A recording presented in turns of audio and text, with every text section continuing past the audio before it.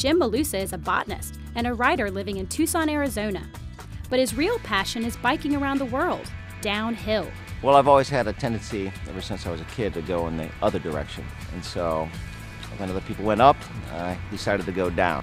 From Australia's Lake Eyre to the Dead Sea to Lac Assal in Africa, he biked right into sandy pits, hundreds of feet below sea level. He's a desert guy, and not surprisingly, that's what he found in those low places.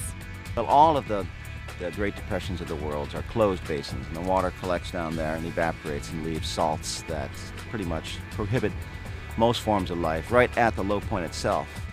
The surprise was finding out that the deserts surrounding the pits could be so lively like that, particularly Australia, where the desert resembles Arizona without cactus, but it's inhabited by these enormous shrieking birds.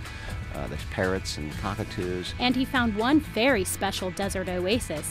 The surprise of Turpan, 500 feet below sea level, and the hottest place in China, was discovering that there were many, many people living there, and they've lived there for several thousand years. It was kept going by a system of canals that were underground, built during the days of the Silk Road, and now support a system of poplar trees and grapes and melons. After his 6-year adventure into the lowest unexplored places, it's time for Jim to go back to work as a scientist. Currently, I'm mapping the vegetation of southwestern Arizona, the desert naturally, my natural habitat.